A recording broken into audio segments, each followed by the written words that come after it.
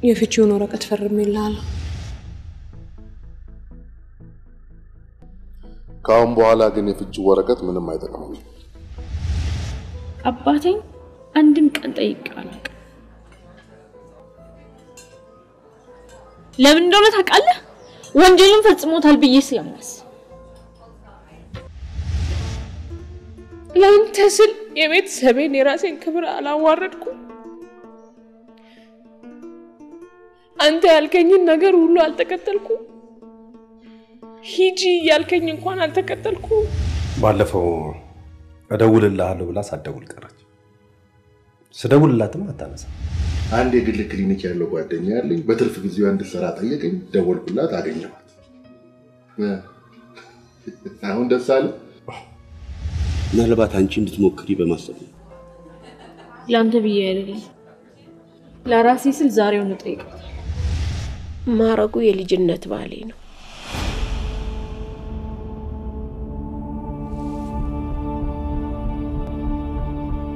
ምን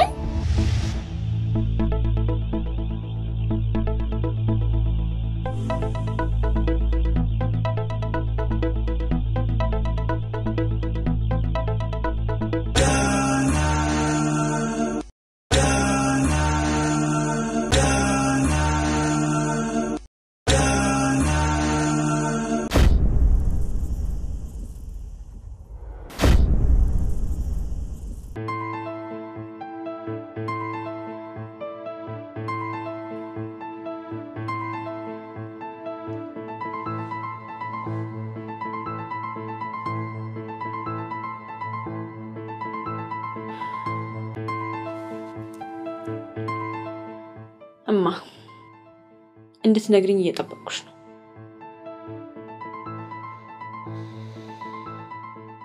ምን ልንገርሽ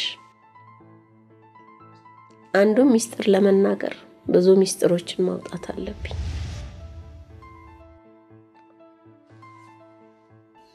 አይጠቅምሽም ይቅርብሽ እማ የሚጠቅምና የሚጎዳው ለኔ ተይልኝ እኔ አሁን ማወቅ ፈልጋለሁ ንገሪኝ በቃ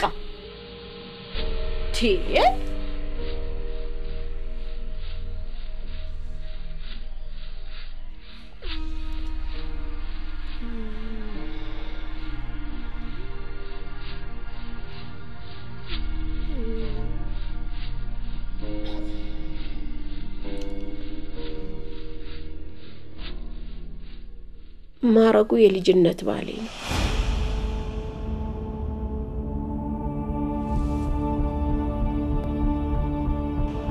ምን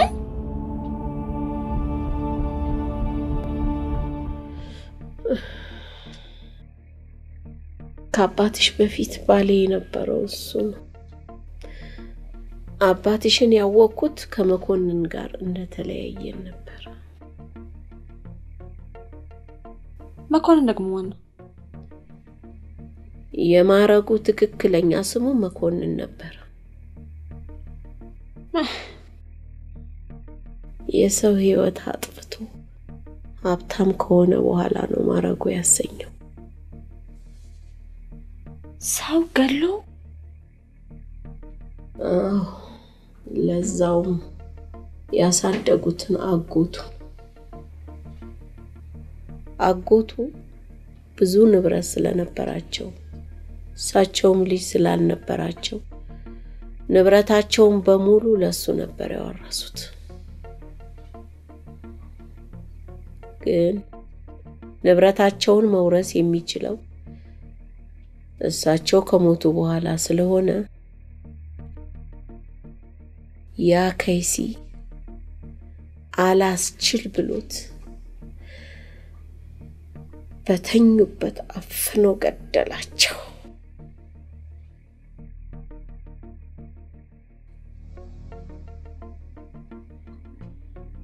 አንቺ ሁሉ ከይታወቅሽ እሱ ምን ያደርግልሻል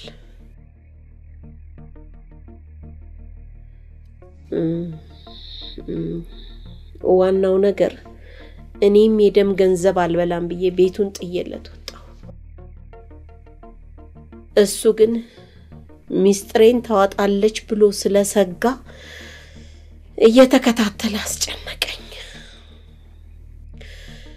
እኔም ለቤተሰቤ ደህንነት ስል ጉዱን ተሸክሜለት ኖርኩኝ።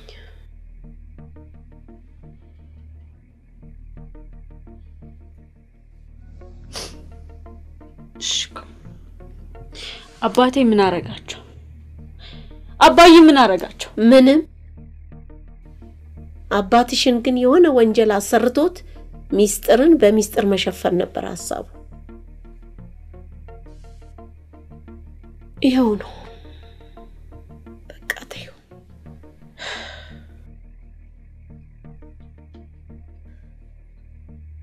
መቼም ይሄንን ሚስጥር ለእህትሽ ብነግራት ጉዲ አደባባይ ነው ብዬ ነው የደበቅኳት። ሊያዬ መቼም እኔ እናትሽን አሳልፈሽ አሰጭኝም ብዬ ነው የነገርኩሽ።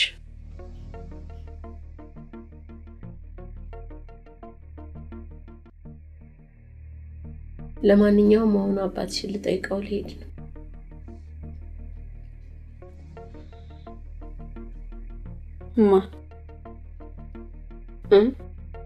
አብረን ነው የምንሄደው። ምን? አባቴን ማየት ፈልጋለሁ።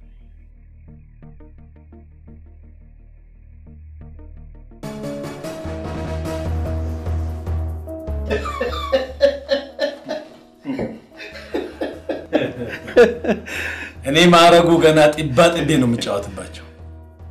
አሁን እንግዲህ ማንን ምስክር ይዘው እንደሚከሱ እናያለን።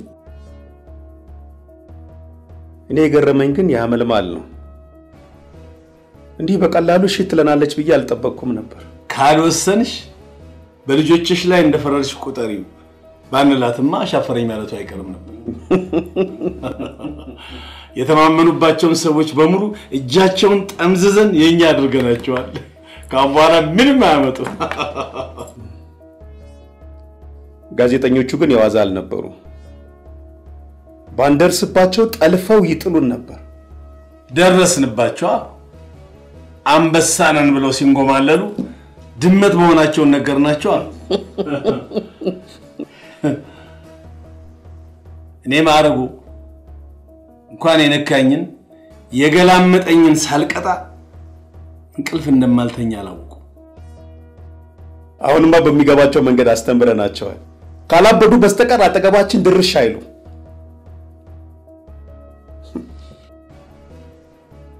የኔም ዱላ ሳያማቸው አይቀር። መቼም ባለፈው ያደረከውን ስተት ደግሞዋለሁ አትለኝ። አዲስ እኔ ማንንም ትንፋሽ ለመቁረጥ ፈርቼ አላውቅም። ካመንኩበት ስጋ ዘመዴም ቢሆን ግድ የለኝ። ባለፈው ያደረከውን አይነት የፈሪ ዱላ ግን ሁለተኛ መድገም የለብን። ኦኬ አዲስ አሁን ምንም ነገር እንዳልተፈጠረ ወደ መደበኛ ስራችን እንመለስ። ማረጉ ፖሊሶቹ ሙሉ በሙሉ ትኩረት ያደረጉት አንተ ላይ ነው። በመጠኑም ቢሆን ጥንቃቄ ማድረግ ይኖርባል። ግዴለም ምን ማድረግ እንዳለብኝ ያውቃለሁ። ይልቅ አንተ ቀይ መስመር መርገጥህን አቁም። ጋዜጠኞቹም በአይነ ቁራኛ ተከታተላቸው።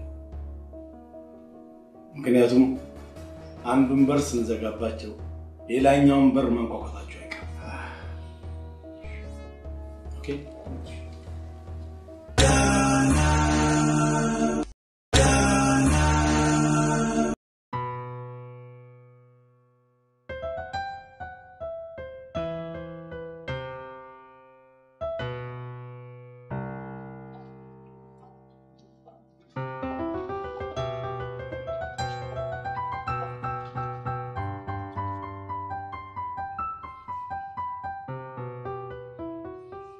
ቆይ እንዴት እስከ ዛሬ ድረስ አባዬ ወንጀል እንዳልሰራ ያውቅሽ አልነገርሽኝ? እኔ እኮ ያው አቶ አማረ ቢልልኝ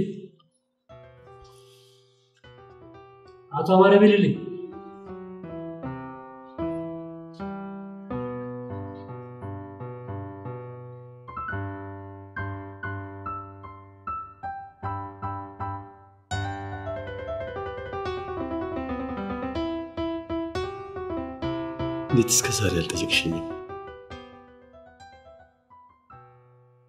አንድም ቀን ልጅ በአባቱ ይጨክናል እንዴ? አባት ልጁን እንጂ ልጅ አባቱን አይቀጣም። የገዛ ልጄ እስር ቤት ገብቼ እንዴት አንድ ቀን እንኳን አትጠይቂኝ? ምን እሷ እኮ እብድ እኮ ናት። ታውቃት የለ ቀኑም አይብቃቃላትም። ከነገ ዛሬ ጠይቀሃለሁ እኮ ስትል እኔ የማውቃት ልጄ የምትናፍቀኝና የምናፍቃት ልጅ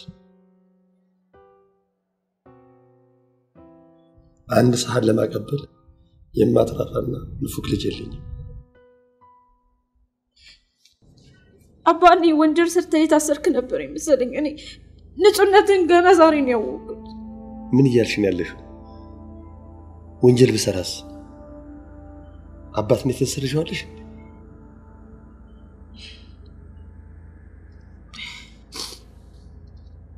እማ አንዴ አባዬን ብቻውን ላናግረው።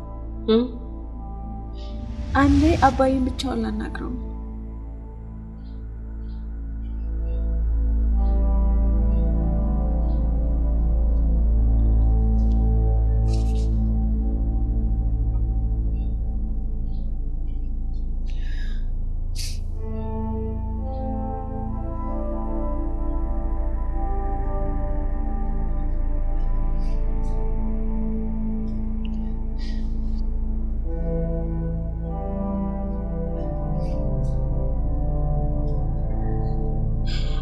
አባ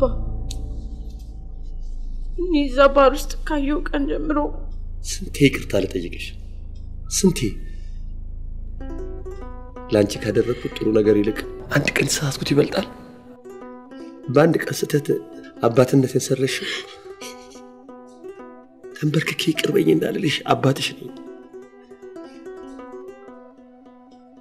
አባት እኮ አይንበረከክም።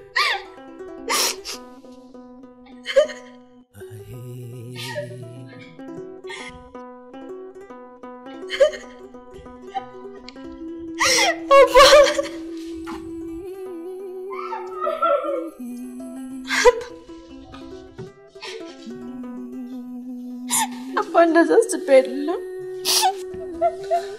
አባ ግድ የለም ወልደሽው ትን ብሎ ውሃ የማያጠጣ ልጅ ጸጋ ሳይሆን እርግማን ነው። ሰዓት ደርሷል። እግዚአብሔር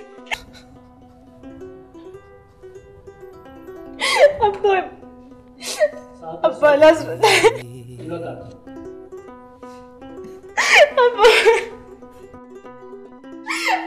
ቆይ ምንድነው? ምን ተፈጠረ? ምን ሆናችሁ? ሊያ ምን ተፈጠረ? ምንድነው? ሊያ ምንድነው? ቆይ ምን ሆናችሁ?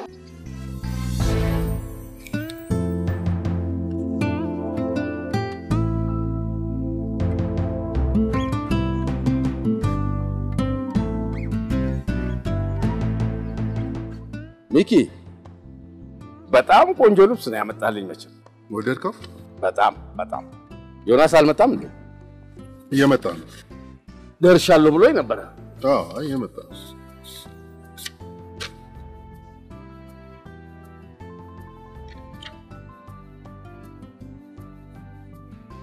የምን ወረቀት ነው ሚኪ? ገሊላ ፍቹን ወረቀት ላከች።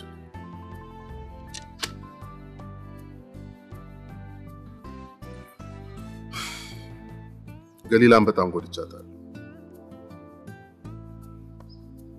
ቤተሰቦቿንም ጭምር። ምን እኔ ማላቀው አዲስ ነገር አለ ነው ወይስ? አባይ የገሊላ ቤተሰቦች ጋር ሽማግሌ እንድንልክ ፈልጋለሁ። ምን ብለን ነው የምንልከው ሚኪ? እንጃ ይቅርታ ማለት እንዳለብኝ ይሰማኝ። አስበዋል አባይ። እኔ የምጨነቀው ለቤቲ ስሜት ነው እንጂ ለገሊላ ስሜት ምንም ተጨንቄ እኮ አላውቅም። እሷ ግን ለራሷ፣ ለክብሯ፣ ለቤተሰቧ አንድም ቀን አስባና ተጨንቃ አታውቅም። ይሄ ሁሉ የገባኝ ባለፈው ያናገርኳት በዛ ደረጃ እንደጎዳዋት አስቤ አላውቅም።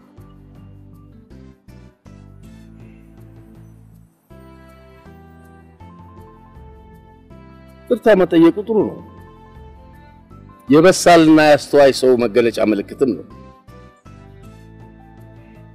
ግን ቂማችንን በጋብቻ እንድንሽረው ልጃችሁን ለልጃችን ስጡን ብለን ነው።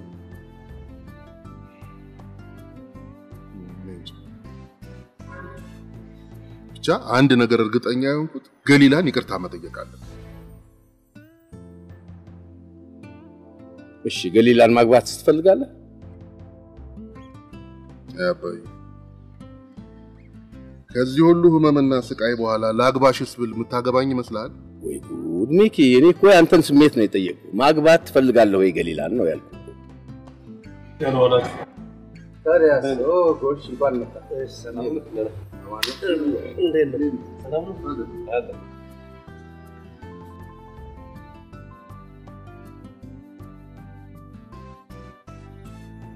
ዛሬ ፈለኳችሁ እችም እናንተ ትረሱት ይሆናል፣ እኔ ግን በፍጹም አልረሳው። ዛሬ እናታችሁ ሙታ ዓመት ነው። ዛሬ እሷን ያጣሁበት ቀን መሆኑን ሳስብ በጣም ስለከበደኝ ቢያንስ ከእናንተ ጋር ሳወራው ይቀልኛል ብዬ ነው ስራ ያስፈታኋችሁ።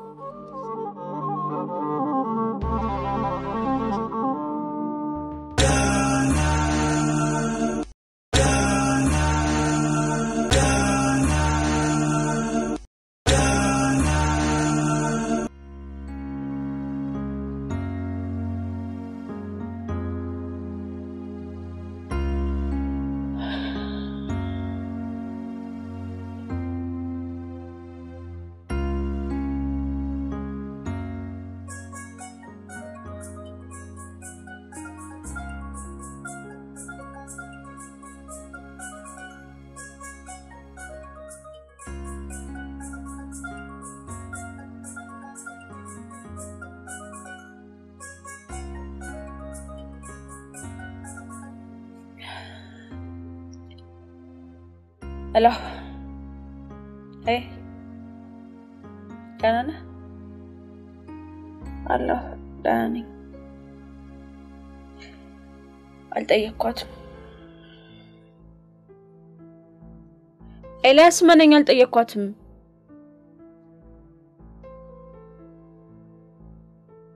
ኤልያስ እማዬ የምታውቀው ሚስጥር ለእናንተ ምንም አይጠቅማችሁም።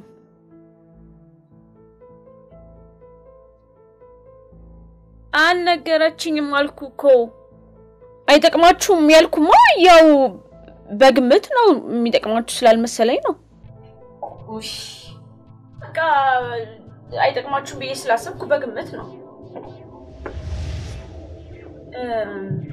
አንዴ መልሼ እደውልልህ።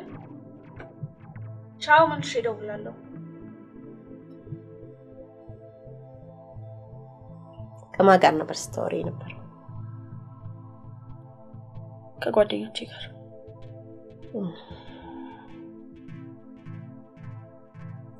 ቅድም ከአባትሽ ጋር የምን ሚስጥር ነበር ስታወሪ ነበር? ምን ስታወሩ ነበር? ምንም በቃ ለምን አልጠየቅሽኝም ምናምን እያለኝ ነበር። ታዲያ አንቺ ምን አልሽ? ቆይ ከአባትሽ ጋር ያጣላችሁ ነገር ምንድነው?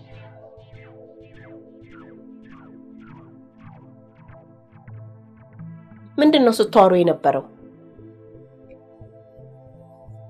መቼም ከእህትሽ ትሻያለሽ ብዬ ያወራሁልሽን ሚስጥር አልተናገርሽም። ኧረ እኔ ለማንም አላወራሁም ማማ፣ ለማንም አልናገርም፣ አልተናገርኩም። ቆይ አንቺ ለምንድነው እሺ ለፖሊስ ማትናገሪው? ማማሙች ከዓለም በጣም ከባዱ ነገር ሚስጥር መሸከም ነው። እስከ መቼ ነው ሚስጥር የምታረጊው ማማ? እስከ መቼ ነው ሚስጥሩን ተሸክመሽ የምትኖሪው?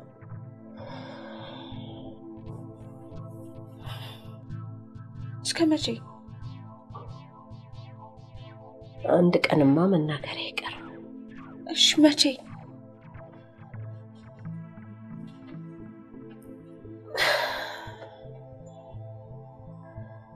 አንድ ቀን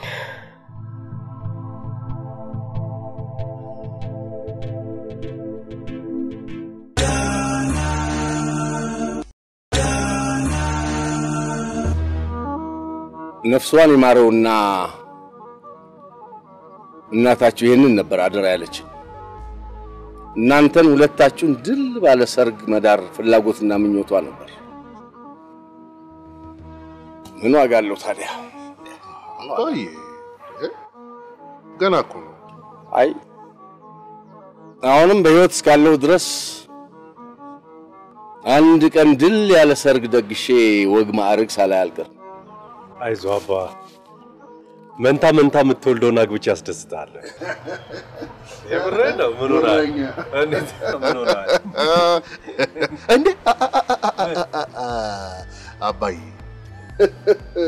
አለካ አልነገርኩም ምንድነው ዮናስ ድብን ያለ ፍቅር ይዞታል ውሸቱን እንደ አንተ ምን ሆናል እንዴ የት ነው ያለችው ታዲያ አስተዋውቀና አባ እንዴ ኧረ ሲቀልድ ነው እንዴ ሚኪ ምን ሆናል እንዴ ኧረ በምን ኦል ዮናስ እኔ ከምነግረው አንተ ራስህ ብትነግረው ይሻላል ዋይ ከኔው ዶክተር ጋር ሳይሆን አይቀርም መቼም በምን አወቅ አመነ አይደለም አባ በምን ግን ቆይ አይ ሆስፒታል ተኝቼ ያለው ሁኔታ አላማረ ቆይ እሺ ምን አየ ያየሁትማ እኔን ብቻ ለመጠየቅ አለመምጣት ነው ለካ ሚኪ ሁለት ሆነንበት ነው መመላለስ ያበዛው አራም ምትገርምነ አከተረክቶባል እና አባዬ ግን እንዴ ያስተዋል አይመስልም እኮ እቺን ደግሞ ባከ ተይዛል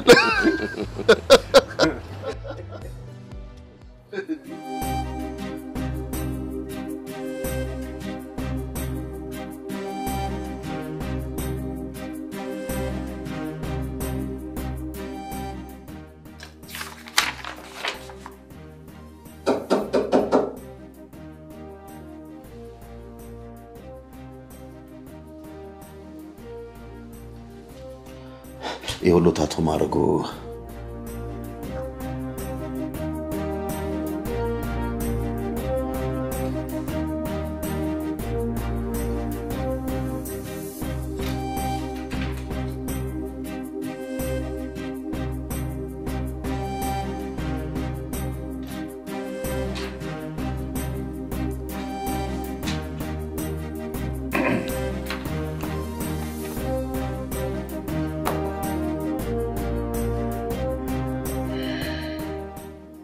እሺ ካለም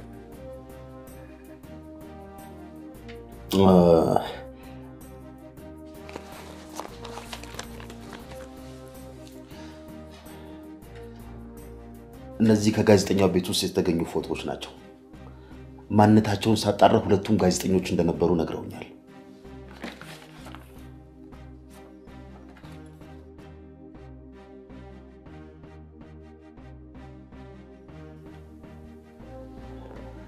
በአሁን ሰዓት ግን ሁለቱም ሀገር ውስጥ እንደሌሉ አረጋግጫለሁ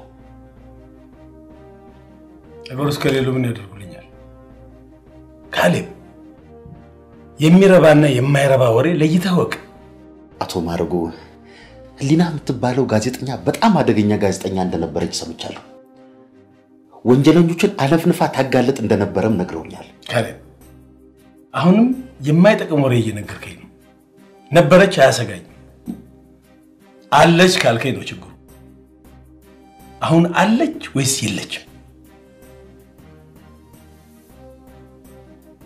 የለችም ስለዚህ መቀባጠርን አቁም ይልቅ ዛሬ ፖሊስ ጣቢያ ሄደ ሪፖርት እንድታደርገው የምፈልገው ነገር አለ ምን መሰለህ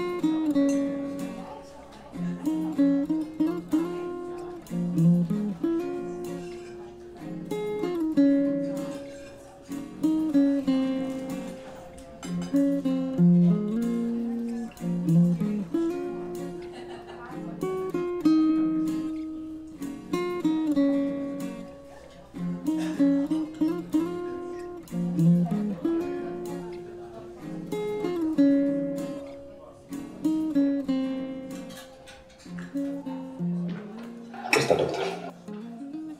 እንዴት ነሽ? ሰላም ነሽ? ሰላም ነው ዶክተር? እንዴት ነህ?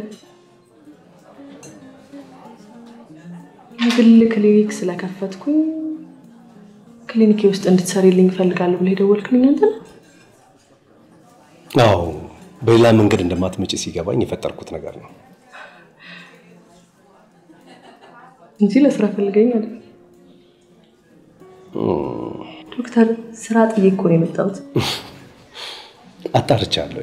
ዛሬ እረፍት ነሽ?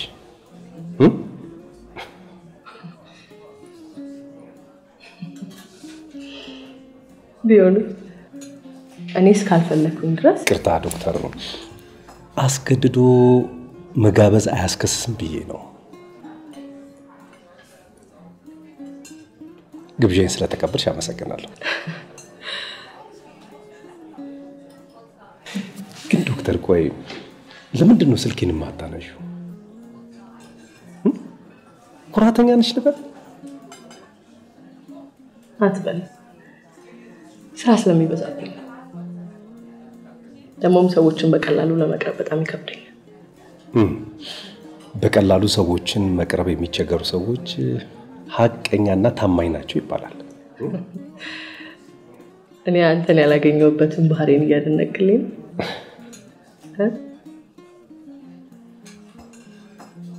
ለማንኛውም ግዴታ መሄድ አለብኝ። እኔን ለማን ጥለሽ?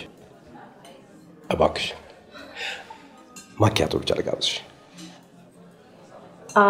እባክሽ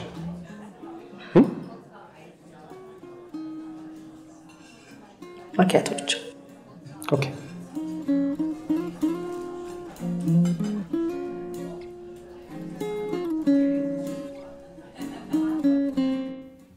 ገባህ አይደል? አንዲት ቃል ማዛነፍ የለብህም። ቁመናውን መልኩን ተረጋግተህ ገለጽላቸው። ይሄ ሲሪየስ ነው።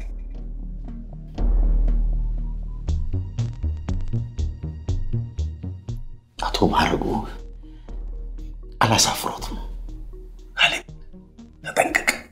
በዚህ ቀልድ የለም፣ የምትፈተንበት ነው። አሁን መሄድ ይችላል።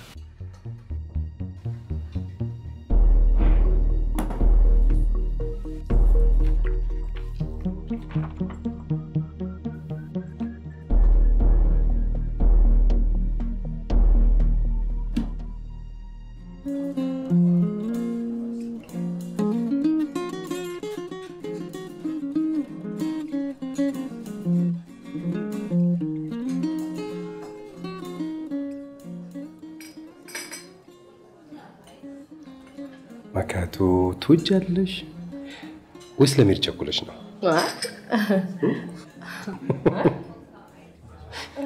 ችግር የለውም። የምር የግል ክሊኒክ ውስጥ እንድትሰሪለት የጠየቀኝ ሰው አለ። ስልክሽን ጠይቆኝ ነበር፣ ግን ያው ማግኛ ሰበብ ይሆናል ብዬ ነው። አመሰግናለሁ። ግን የግል ክሊኒክ ውስጥ መስራት አልፈልግም። ለምን? ባለፈው አንድ ክሊኒክ ውስጥ ስራ ጀምሬ ነበር። ሰውየው ከካሊፎርኒያ መጥቶ እዚህ አዲስ ክሊኒክ የከፈተ ሰው ነበር። ማይ ጋድ በጣም ነው የሚያሳዝነው። ማለት ሰዎችን ለመርዳት ሳይሆን ብር ለመሰብሰብ ነው የመጣው። እሱማ የት ይቀራል ብለሽ ነው? አልገባኝም። ልክ ነው እያልከኝ? እንዴ አንድ ፔሸንት ለካርድ ብቻ ከ500 እስከ 1000 ብር ከፍሎ መታከሙ ፌር ነው? በጣም ፌር አይደለም። ግን ቆይ በዚህ ምክንያት ብቻ ነው የተውሽው? አዎ። ለማንኛውም ገንዘብ ለመሰብሰብ የተከፈተ ክሊኒክ ውስጥ ለመስራት ፈቃደኛ አይደለም። ምክንያቱም ወደዚህ ሀገር የመጣሁት በሙያዬ ሰዎችን ለመርዳት እንጂ ብር ለመሰብሰብ አይደለም። አየሽ፣ ልክ ነበርኩኝ።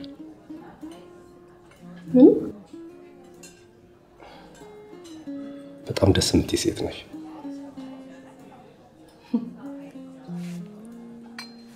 ጠንካራ ሴት እወዳለሁ። ማለቴ ቆንጆና ጠንካራ ሴት ደስ ይለኛል። ማለት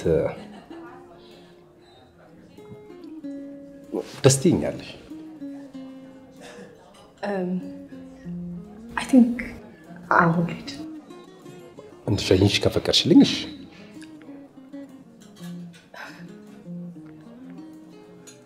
Okay.